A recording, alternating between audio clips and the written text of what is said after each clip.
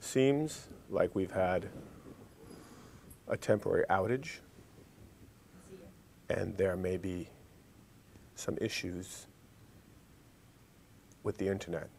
Now, as you may know and remember, the internet called yesterday, and he didn't sound well. He sounded slow. So we must keep in mind that he may be having problems today. That said, let me pick up from where I left off. DS-106, as a TV show, starring me, Dr. Oblivion, is in need of some introduction, some sort of bumper, kind of like you'd see on shows like The Wire, Game of Thrones, etc.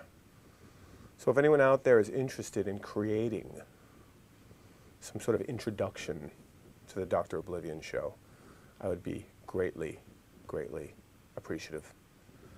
I would do it, for I'm a master of all things media, but at the same time I'm a busy man reading and thinking about the bigger concepts. That's right, I'm a concept guy.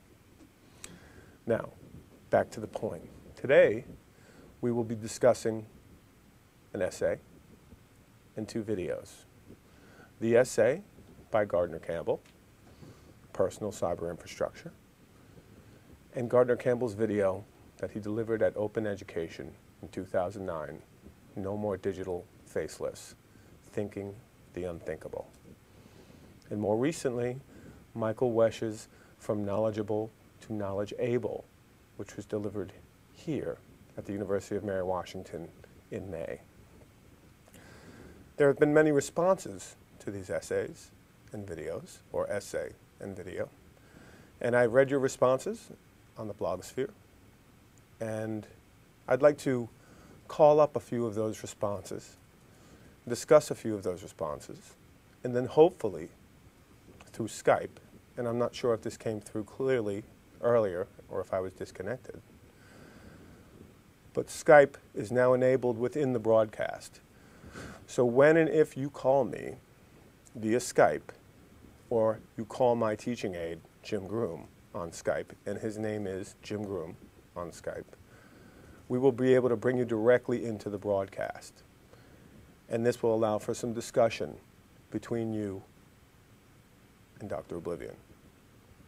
Now, to the comments and reflections on the pieces. We'll start with Gardner Campbell, and I have a few notes here. One of the interesting immediate reflections came from Kinsey Brooks in her blog. And she brought this idea up about Gardner Campbell's video, No More Digital Facelifts. She said one idea that Campbell had was, in quotes, finding my unmet friend. That is one of the accomplishments that I want to make after this 5-week course. And I start with this quote in particular. Thank you, Kinsey, for bringing that to my attention.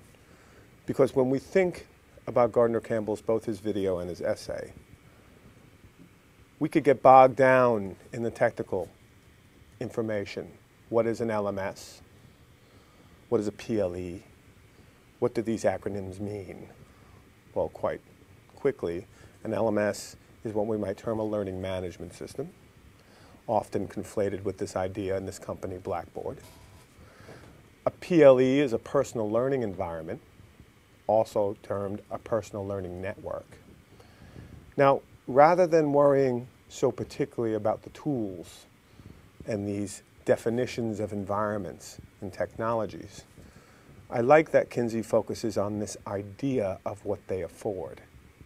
This idea that Gardner brings up quite brilliantly in his discussion of No More Digital Faceless.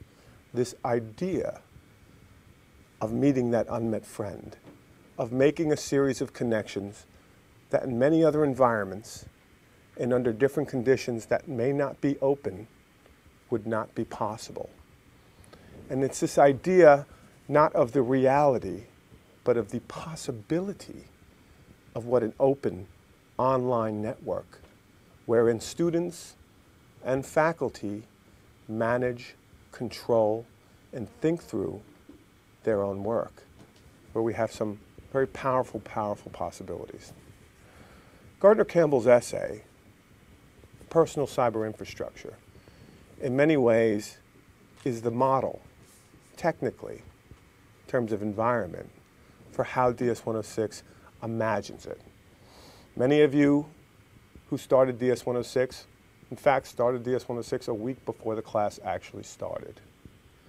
You got your own cPanel web host, your own domain, a series of social networking accounts from Twitter to YouTube to Flickr. And all these accounts in all these different technical spaces, or shall we say social spaces, in fact, taken together, and as you infuse them with ideas and art and life, begin to reflect a part of who you are. Begin to reflect what some people say is a part of what you call your network. You're framing a network out in the open. For far too long, the university has imagined this process of teaching and learning as an isolated, removed process. It's the idea of DS-106 not only to make this an open, connected, and social process, but to bring you into a state of considering and building upon a digital or online identity. In that regard, the personal cyber infrastructure becomes the architecture whereby you can build, control, and in many ways articulate technically a space that you exist within in the ether. This is powerful. And it's powerful particularly for this idea of education. One of the problems as we continue with a 19th century model of education, well within the 21st century now, is that we are further and further removing the process of thinking about these tools and technologies of control as critical citizens.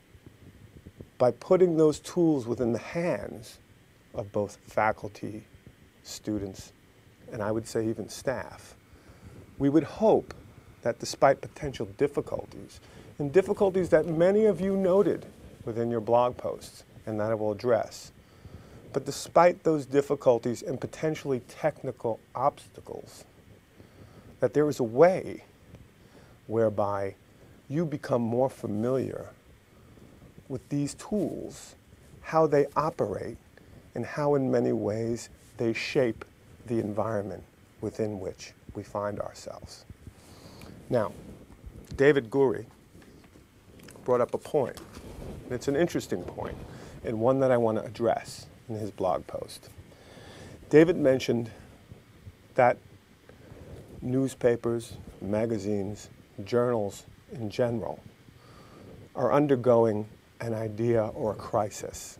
And that crisis in many ways is based on their attempt to do a digital facelift, to take what was in print and reimagine it for the online media. Now what he notes, and what I was a bit puzzled by, is that in fact universities are exceptional. They don't necessarily fall in to the same paradigm as something like a newspaper and a magazine. But if you think about the question he's bringing, newspapers, journals, magazines, they deliver an argument. They deliver information. They deliver a frame through which we understand our world. When you think about what universities and colleges do, it's quite similar. They deliver this idea of information, this question of a transferal of information. But as Michael Wesch notes in his video, when information is as abundant as it is in our moment, and never before has it been this abundant, is the role of the university to impart information, or is the role of a university to help students filter, understand, and critique that information? And therein lies a critical difference in this idea of exceptionality that David points out with the university. In many ways, can only be grounded and justified if the university understands the changing nature of information in our day and age. I think Gardner Campbell, to get back to his point, is making the case that they haven't changed. That like the newspaper or the journal or the magazine, they've attempted to do a digital facelift for the online. They've pretended to graft what works in the physical environment on top of the virtual environment. And therein lies some of the problems. Now, Andrew Whitfield, in his blog notes, well, let me go before Andrew. Let me talk to Teddy Roosevelt, whose name I very much appreciate. Teddy Roosevelt says the following in his post. By exposing only those who are willing and interested, the infrastructure is able to grow and support itself, referring to the cyber infrastructure, of course, and potentially and hopefully thrive, maybe eventually being introduced to the entire student body, and members who are already active to help lead the way and employ a sense of cool, in quotes, that is necessary to invoke any legitimate interest, especially when it comes to college kids. Now, Teddy Roosevelt was a little bit skeptical, as many students out there were, and I hope this is part of our conversation as you call in via Skype. We're a little bit skeptical about the idea that this cyber infrastructure, this personal cyber infrastructure, would ever take hold, whether it would ever be possible. And there were these questions that maybe you could do it for a class, like we're seeing here in DS 106, or for a select few classes. But how could this be used across the university? How could this be used as a space for several classes? Well, one immediate reaction I have to that is how can we not think of a digital space that you control and maintain online wouldn't be an archive of all the work you've done as a student, as a space where you could manage, control, and preserve your work. For me, that seems obvious, whether or not the professor is using these tools. The other question, and this is a good question, is this idea of cool. How does a system, how does a framework for technology at a university be understood in terms of cool? Well, the cool factor is a difficult one to measure and to control. I understand that. But at the same time, I think by encouraging this space and by employing the idea that you need to work through a space that's yours and understand that this space is something that will frame who you are as a student, as a scholar, is something that can be encouraged, but something that can never be, in some ways, mandated. If you think about the University of Mary Washington, you think about what they've done with their blogging system, one of the things that has made it, by some degree, successful is that it was never a mandated system. It was a system that faculty chose to use or not to choose. Now, students may feel differently about that. Some of them may have, from class to class, been mandated to use that system. But at the same time, this question of cool is an interesting one that is brought up by Teddy Roosevelt. And it's one that I think DS 106 is trying to impart, this idea that this space need not only be a dry, fluorescent lighted room like the LMS, but can be something that you infuse with a piece of who you are and what you represent and what you stand for. And this question of identity has come up again and again in your responses to both the essay and the videos, so we will address that. But before we do, I want to get to a point made by Andrew Whitfield in his post, and I quote, "New age of education is programmed for discovery, rather than instruction. And that's Andrew quoting directly from Gardner Campbell's discussion of No More Digital Facelifts. Let me repeat that. The new age of education is programmed for discovery rather than instruction. Now, excuse me 1 minute. This idea of discovery as opposed to instruction in many ways places both the student and the professor in a profoundly different role than what we're used to.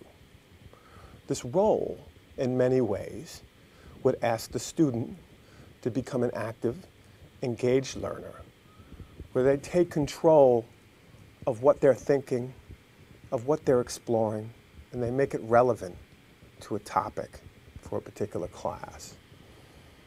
At the same time, it would require a faculty member in many ways to let go of certain ideas of expertise, of certain ideas of, how do we say, coverage. And the idea that you're becoming a reference point. You're becoming a guide, a mentor along the lines of discovery and exploration. And you both encourage and infuse that process with some kind of passion for what's going on. And the same would be expected of the students. What we have now, in some ways, is an understanding of transferal. You come, you pay your money to get a certain thing, and whether that thing is a certain bit of information to get through the test, or an actual credential so that you make money, in many ways is a sign of the bankrupting of the passion and the system as it is. Let's face it, universities long ago have become not so much a space for true deep scholarship and rigor. They become a space for creating the next class of the professional worker. And that is something we need to balance, particularly as the money for these universities becomes increasingly inflated and expensive. But let me get on to this point. Andrew goes on to say, the main reason that I like this quote so much, and that quote again was discovery versus instruction, because with all the new types of communication and information that is becoming available for everyone around the world, it really allows for students to go off on their own, to learn and to discover all of these new topics and put as much enjoyment and passion into it as they want. Now, my question to Andrew and to anyone out there is, how many of you find yourself in a class on a regular basis at the university level where you can do just what he says? You can go off and learn and discover on topics that you enjoy and put as much passion as you like. I would ask, is this the norm or is this the exception? And if the latter, why? It's an excellent point that Andrew brings to light.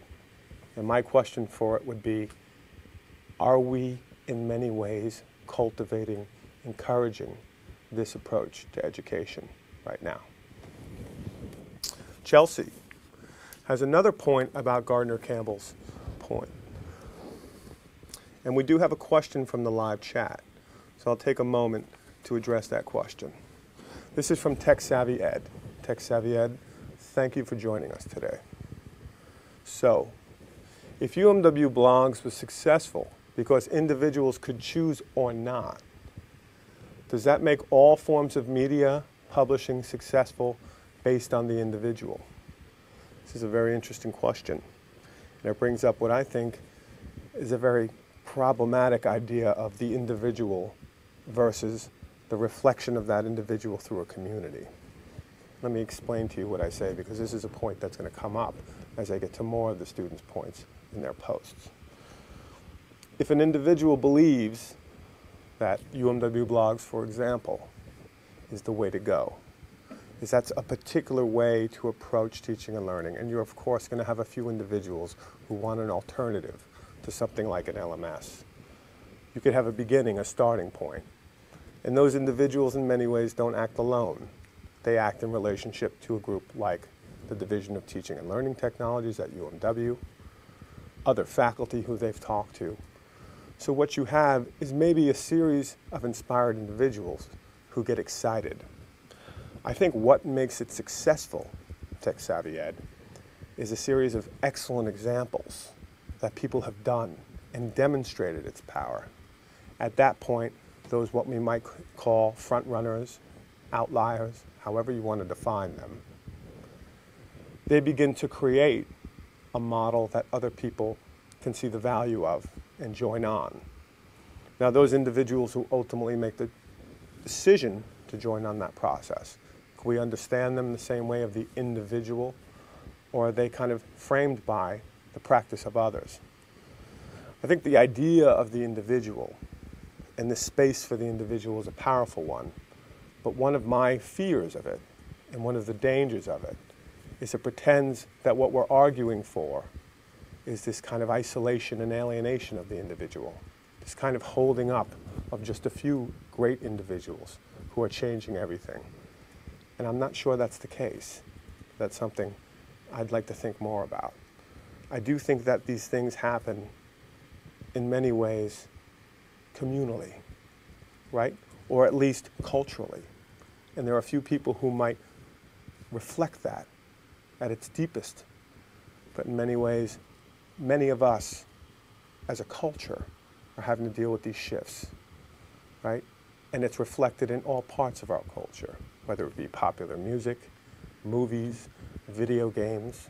Everywhere around us, those narratives of the shift are working themselves out right now.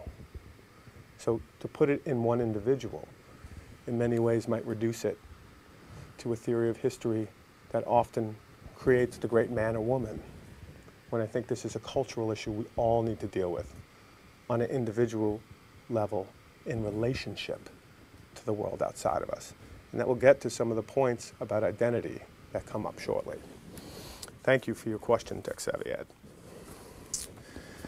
Now, Chelsea, in her blog post, talks about Gardner Campbell in his lecture, No Digital Facelifts, and essay, A Personal Cyber Infrastructure. Gardner Campbell acknowledges the issues present in the classroom and argues doing away with outdated technology will remedy the problem. Although, we'll see if that's exactly what he noted. I feel as though Campbell's proposal is unrealistic. This was a common feeling among students, and too far to the other extreme to be effective. The current classroom structure is too much of a contrast to an environment that is entirely web-based. Although it may seem appropriate, considering our technological dependence, I don't think the world is ready for such a change. To my understanding, the cyber infrastructure Campbell refers to in his essay can be compared to the various identities we have established for this course. Although having a course entirely online works in this situation, I don't think this method would work with every course. And thank you for your thoughtful comment, Chelsea. And I don't necessarily think that we need say every course should be either face-to-face or online. And I'm not exactly sure that's what Gardner Campbell was arguing, either in his essay or in his presentation. What I would suggest he was arguing is that every student and faculty member should have some virtual space that they both control and maintain as both an archive, as both of a space of collective expression, and as a space for networking with others online. Now, more and more, whether we like it or not, I think we are going to see the classroom experience at least begin experimenting with the virtual space. And part of the process of DS-106 is to imagine what the limits of those experimentation are. And I think one of the problems of the LMS that Gardner Campbell is reacting so strongly to is the LMS becomes a predetermined environment wherein the exchange logic of education is reflected within the very code and architecture of the space. Thereby, the spaces, in many ways, shape the experience. I believe that Gardner Campbell is so passionate about the idea of giving students and faculty their own space, because in many ways this may be one way out of what has become the dominant, and some might say hegemonic, logic of the learning management system, to control the space with which we learn. And by extension, when you control the space, you control the experience. And by controlling the experience, you in many ways shape the education process through the technology. By imagining new ways, by exploring new possibilities, even if they may seem radical, as for many of you they did, they still open up a possibility and an opportunity. Excuse me. Thank you very much, Chelsea, for that thoughtful comment, and I hope I addressed it in some ways. Now, we have another question from the live chat, so let me take a moment to answer that. First, I'll ask it, then I'll answer it. Cheryl Colin, thank you for your question, and here it is. Dealing with shifts, culture, etc. Wesch never would have gotten so far with his ideas had he not let his students help him get there. This is a wonderful comment, and I would only say absolutely. The fact that Michael Wesch worked together with his students to not only create the videos, but to reimagine his classes, and he asked for their trust and participation, in many ways changed that dynamic of exchange. It did not become the professor gives you something and you become the receptacle of that kind of sacrosanct information. Rather, you become part of the process of building and developing the experience, the resource, and the relationships. So I couldn't agree with you more, Cheryl. And we will get to Wesch in more detail shortly. Thank you for your comment. Shana Moreland, speaking again about Gardner Campbell's essay, says the following.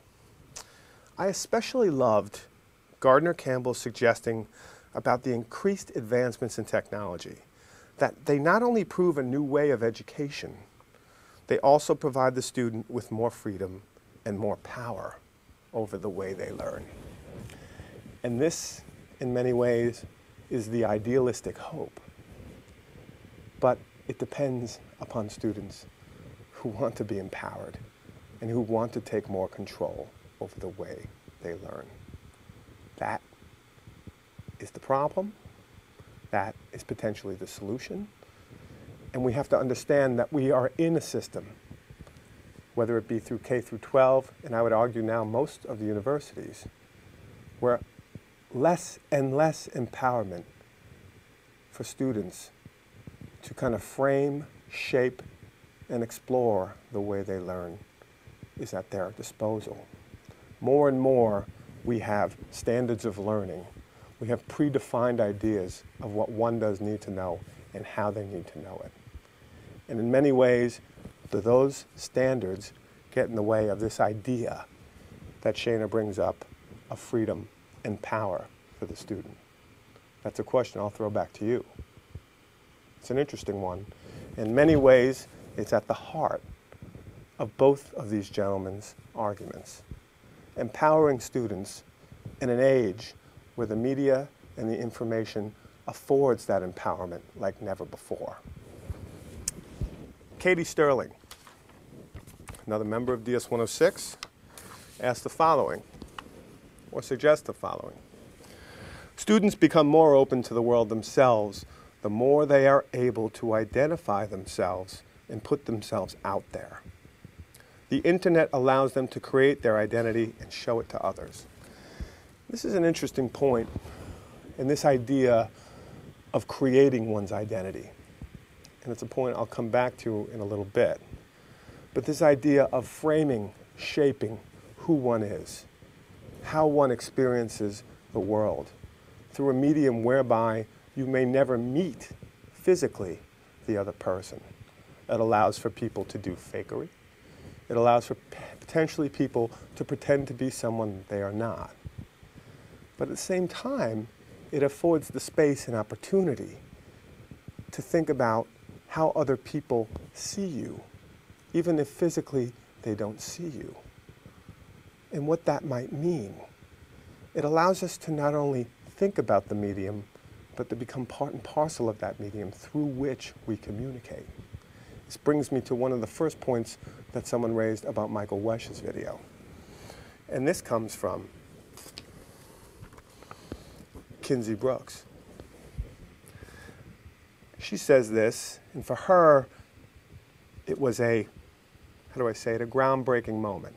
Kinsey Brooks says, identity is what is reflected back to you. And after that, she notes, she always thought identity was something that was essential to the individual, right? Your identity is something that was whole. It's not something that was determined by the features and people and reactions around you. And this question that Michael Wesch raises, it's a very powerful and interesting question, that your identity is reflected back to you, to the people around you, was quite powerfully brought home when he talked about his experience in New Guinea. And he talked about how his identity and how he had defined himself as a Westerner, more particularly as an American, had changed dramatically over his course of study in New Guinea, and how the environment and how the people around them changed his sense of who they are and who he was.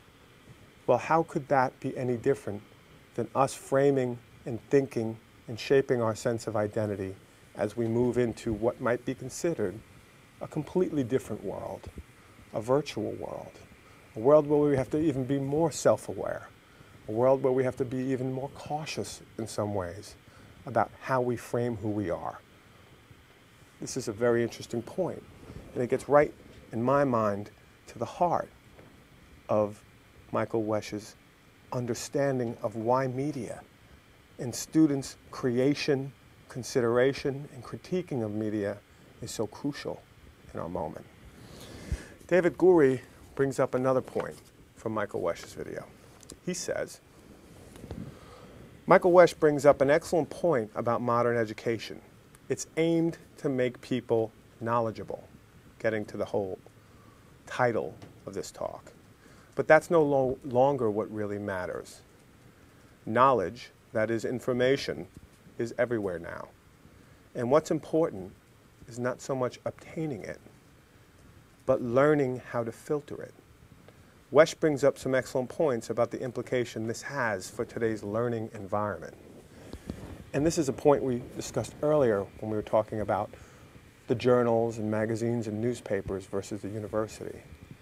And so if the university's main mission of imparting information is no longer what's necessary, given the moment we live in, then this process of filtering, of helping students critique and understand that information, is what becomes its mission. And the fact is that we live in a media landscape right now that is dominated as much by text as it is by images, audio, and video.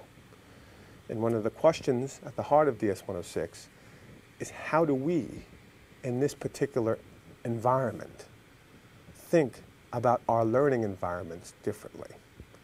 This is a large question. This is one that we have to wrestle with. But I do believe that this question of being knowledge-able, of being able to filter, to critique, and consider the information that we do get on the internet is extremely important in this day and age. And once again, one of Michael Wesch's very powerful points. Now, Exie Herrera says the following: what hit me the most was the discussion about identity. This question of identity comes up again and again, both in Gardner Campbell's discussion as well as in Michael Wesch's. When he spoke about his experience in New Guinea, it made me realize that media is part of my identity, whether I like it or not. It forms and continues to bond people with one another. in forms that people perceive to be their identities. And Exie brings up a very powerful point.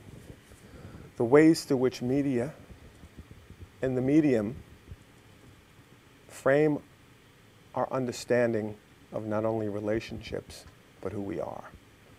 It is that point of awareness, that understanding that the media is not simply something we consume. It is something we internalize. It is something that becomes part and parcel of who we are. And, by extension, it is something through that process that we shape. It is not a unilateral process in either way, as we often define education as unilateral, as the transaction of information from one person to the next. In fact, it is far more complex. It is a constitutive process that acts both on the receiver, which reinforces the idea of the process and reimagines the process. Take, for example, in our particular moment, a TV show like Lost. What was unique about Lost? Well, with the new tools we have, there became a Lostopedia, a Wikipedia-like site dedicated to Lost. And this is where fans did intense research to think and imagine what Lost was doing, where the inconsistencies in the plot were, how it actually, as a show, was being shaped. And what started to happen is those fans, those consumers of the show, started to inform how that show would develop, which started to question the writers, and started to question their consistency. And there is a lot of consistency problems in Lost, believe you me. Well, this became a place where the audience wasn't just passively watching the show. And I don't think the idea of consuming is ever a completely passive process. But they had the outlet to interact, to question, to challenge, and to in many ways shape the show and the medium. It's interesting. This is more and more going to be the case as we move forward. And my question would be, how is education harnessing this power? So this question of identity and media shaping this identity is key. Thank you for that point, Exie. Again, back to Andrew Whitfield, who notes the following. He talks, and he referring to Michael Wesch, about this generation of learners being tuned out.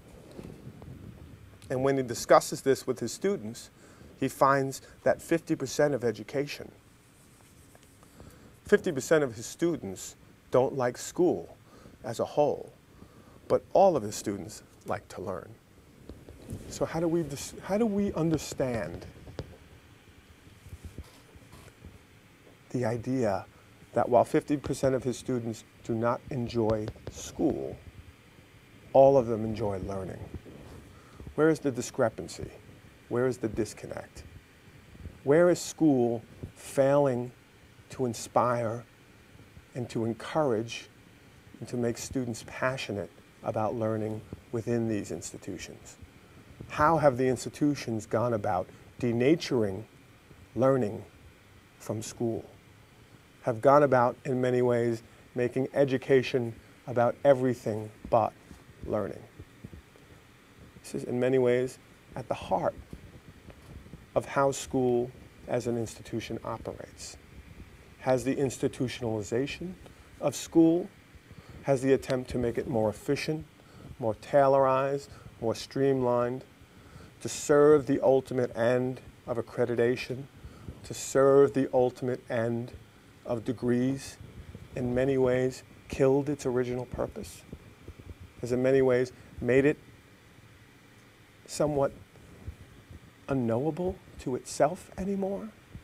Has its own identity been turned to crisis? For it doesn't really know what it represents. This is a question. And it's one I believe when Wesch talks about this complete disconnect between students, school, and learning, brings a point that I think we, as professionals, both as professors and as students, need to think about, need to understand how do we create this space, and how do we rethink it? For we could say it won't happen in our moment, but for many it should have happened long ago.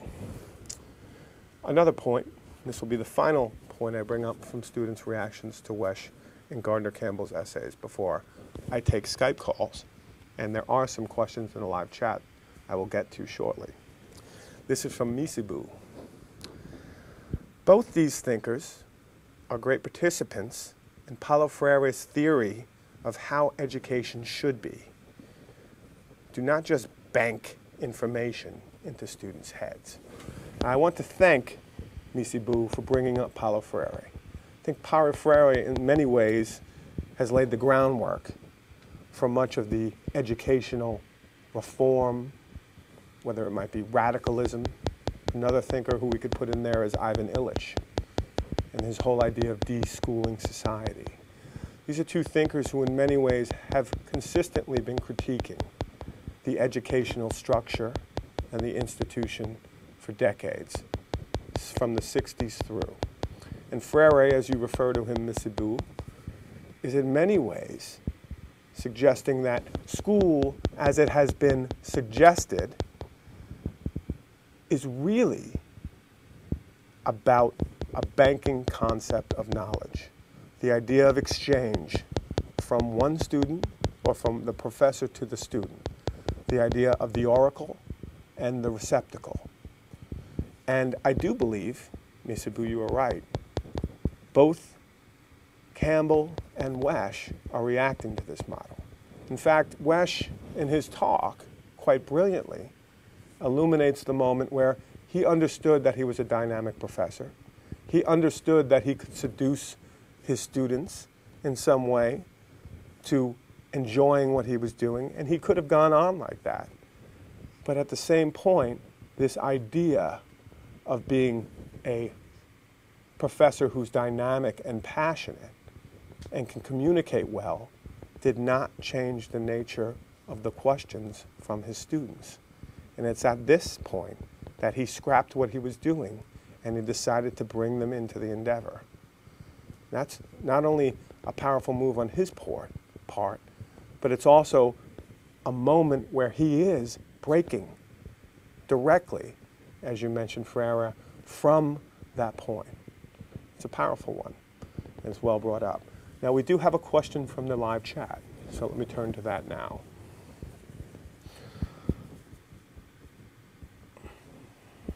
Okay, so this is from Abby. Thank you for commenting, Abby.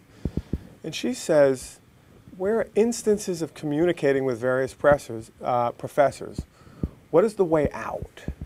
And how do you propose this way with a rapid advancement of technology? Now, if I'm reading your question right, Abby, and let me know if I'm not, this idea of communicating with professors and various professors has changed dramatically with technology.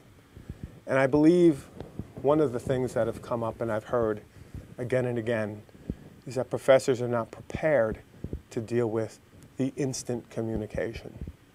In many ways, Dr. Oblivion, through his technical assistant, Jim Groom, is constantly communicating with students. And in an online environment like this, part of the expectation in our moment is that you will have rapid feedback, that you will have instant feedback, that the physical space where you get that in the classroom in many ways changes when you move to the online space.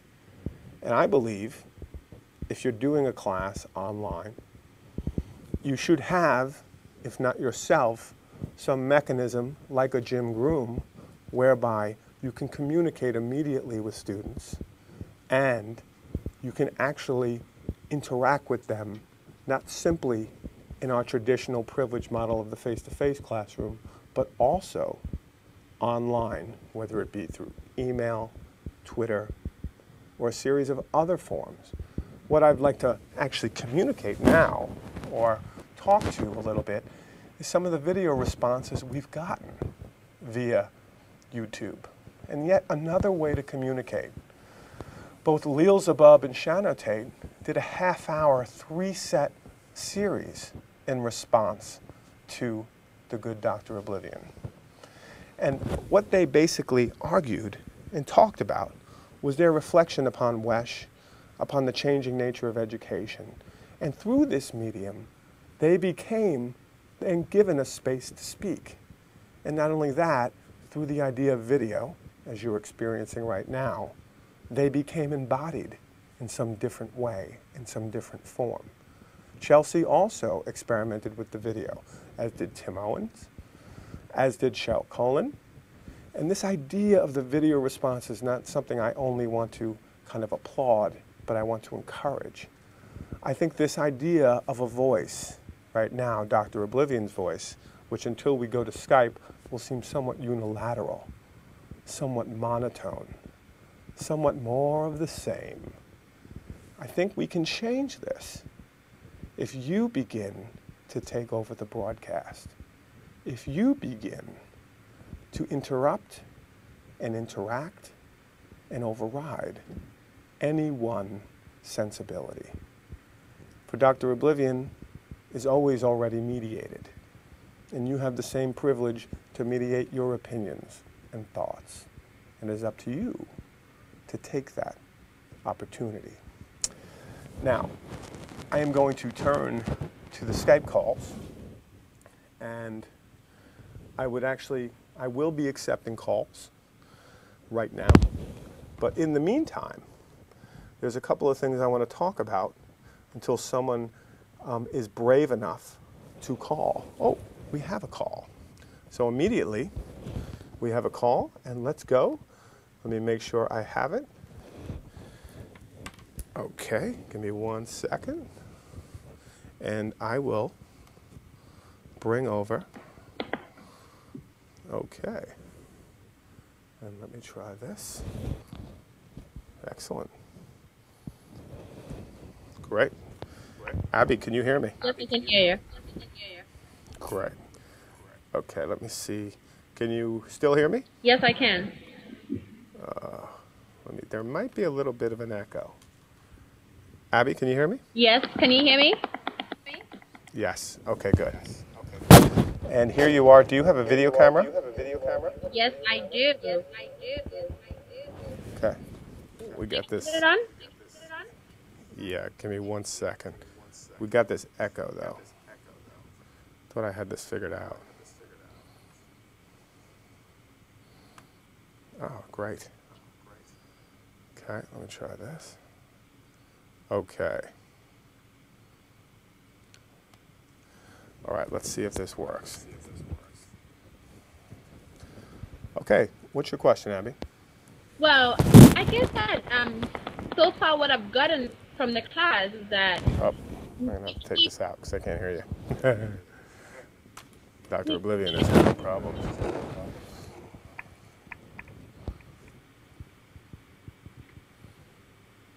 Hello? Hello. Yeah. So I see that we keep pushing for much more virtual communication in the classroom.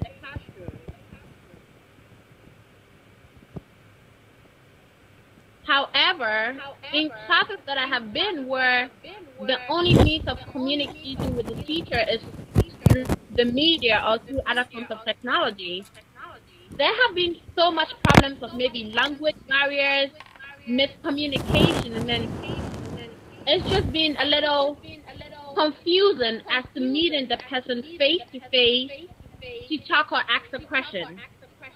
And I know that one of the reasons that I realize is because I'm African and I have an accent and I write differently. So when I'm not talking to you, but I'm rather emailing or I'm chatting with you, I may ask a question that may come across as that you may interpret differently. And I feel like we are pushing for so much more virtual communication, but we are not doing much to solve these problems of language barriers and a miscommunication between the sender of the message and the receiver of the message. So for you, in relationship to both Wesh's and Gardner Campbell's, what are some ways at that problem to change the way we communicate through these virtual spaces? Yes, and not to make it the only source of communication out there. I think that it should be an alternative to the face-to-face communication that we are all like the traditional forms of communication that we have right now. Yes. So what would be a way, like for example, you Skyping in to communicate? You could never see Dr. Oblivion face to face, but right now we're still mediated through the camera. And does that still represent some particular problems? It does. I think that this helps a lot. But I'm talking of a scenario where I don't have the option to Skype with you, where I can only live chat, or I don't even have an internet service to get through to you. We are pretty much focusing and pretending that everybody has internet access and everybody has the technological know-how to communicate through media. Let me ask you this, Abby. Given our moment, when so much of that communication is being mediated through the internet, and I would imagine much of your courses, maybe outside of DS-106, don't particularly ask you to use your computer in the same way, to actually go through live chat, Twitter, YouTube, Skype, whatever you have. How can this, in many ways, be a space for you to start exploring and imagining what it means and the challenges that are represented by communicating through this medium? Because we can't pretend that this medium is going away. In fact, it's going to more and more dominate the world in which we live. So part of the experience of this class, in my mind, is for asking you and all the students out there to frame a voice, an identity, whereby you can communicate effectively using these tools. Now, you're right. It does assume an internet connection. It does assume that we are online. So how do you consider that as a challenge and as a way to kind of work through that, like you would work through trying to write a paper for your first time? It's probably a question that I would be able to answer more by the end of the class. But right now, I think that I wouldn't make it the only option out there for communicating. More avenues of even virtual communication should be explored, depending on the situation of maybe the receiver or the sender. So to answer your question, I think that I'll give you a much more effective or efficient answer in probably the third or fourth week of the class, where I have learned so much more. Let me ask you this. Would an option of, say, not writing a blog post, but responding through a YouTube video that you record, or through becoming into these daily Dr. Oblivion lectures as a commentator, or as a way, in many ways, to come through Twitter in a much shorter space, to speak through, which we're going to be doing shortly, pictures, audio, video. Communicate something in a space that's quite different from what we're used to in the university environment, which is usually the research paper, a certain amount of length, right? A literature review of a certain amount of length. My question to you would be, where do you think you want to explore and build upon a kind of means of communicating that in many ways we will not, however we frame it, meet face to face? So what tools will you bring that you know about to change that mode of communication that works for you? That to me is one of the great challenges of this class. What I like about it in relationship to Campbell and Wesh is the responsibility now falls back to you. No one's saying you can't use any tool. The tool you choose, the ones you experiment with, even if they fail, doesn't mean you will fail. It means you've been living to the point of this class, which is exploring and experimenting with how you represent yourself effectively online.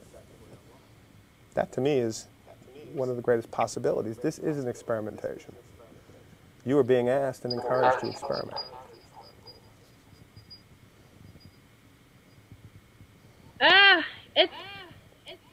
you're throwing so many hard questions at me, considering I'm not the most technological advanced person out there, but it's it sounds like a pretty good thing to me. I would use.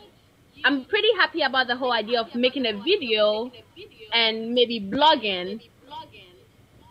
Except that I think that with the whole, I have a problem with a video if I'm answering your question correctly with a video, because there are times when just the presence of having a camera in front of you even makes you nervous.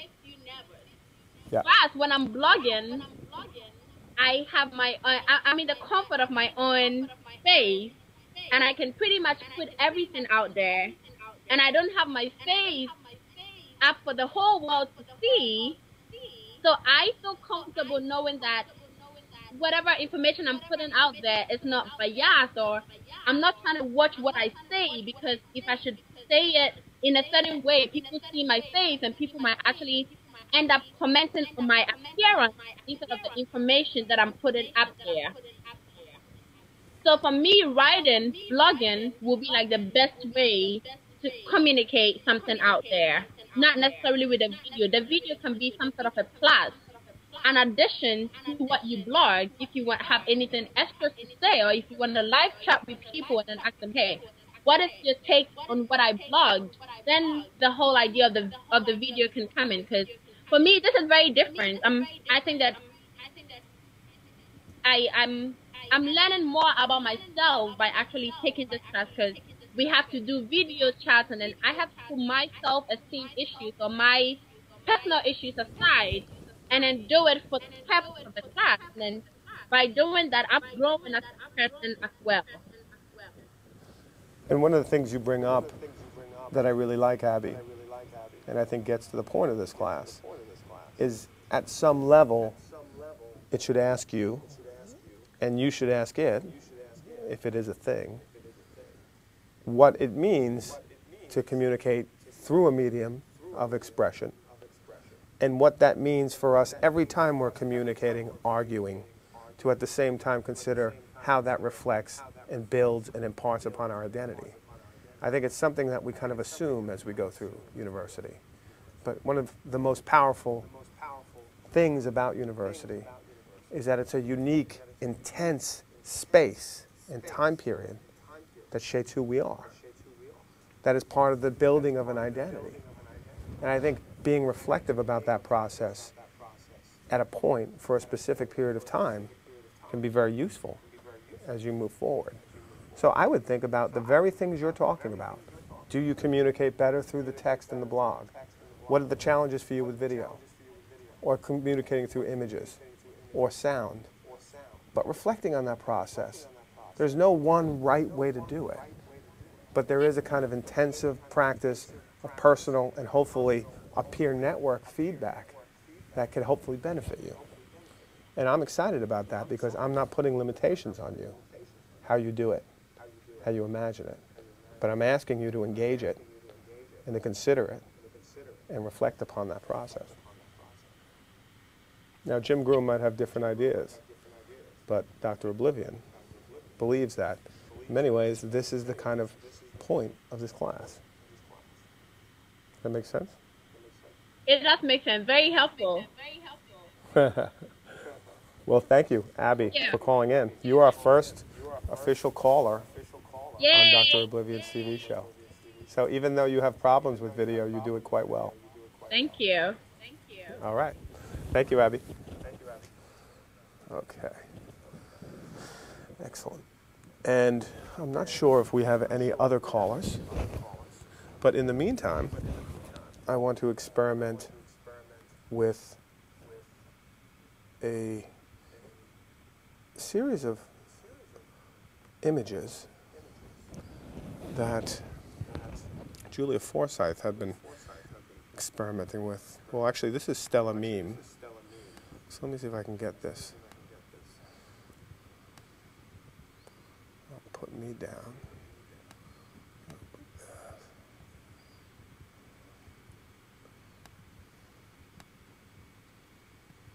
Okay.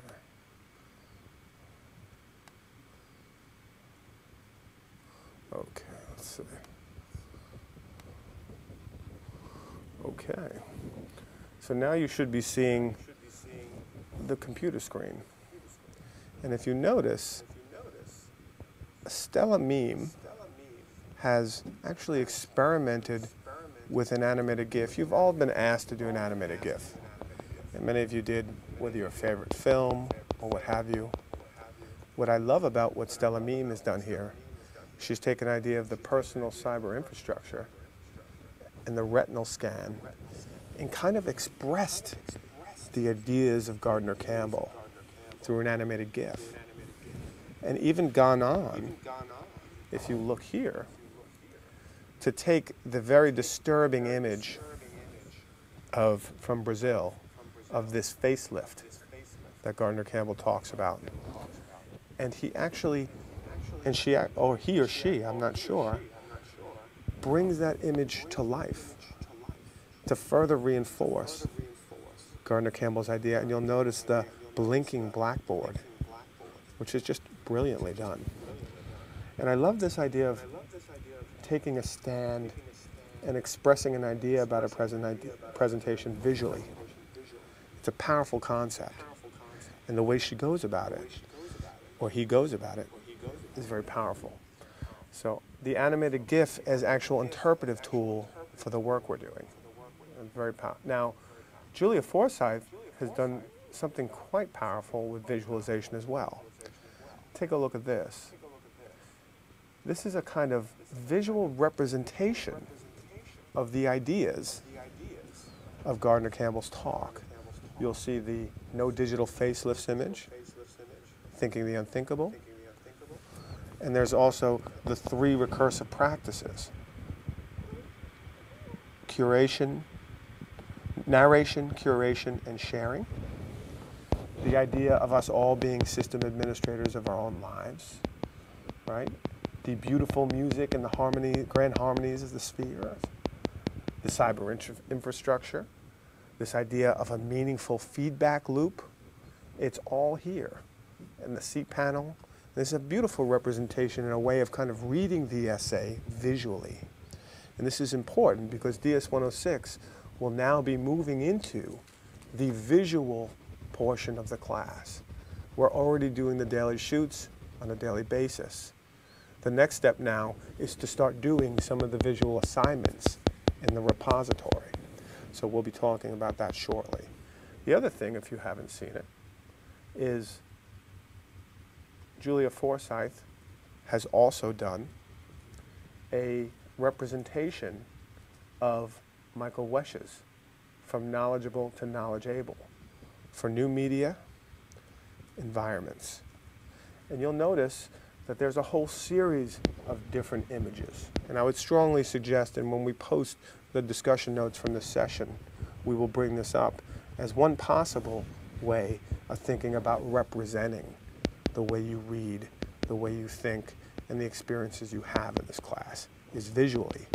And it's extremely important, and I wanted to highlight this work by Julia Forsyth because we're moving in to the visual portion of this course. Now, I'm going to quickly take back a shot, and I will go back to Dr. Oblivion. Now, I'm not sure if we have any more callers in on Skype. I will check. It does not seem like we do.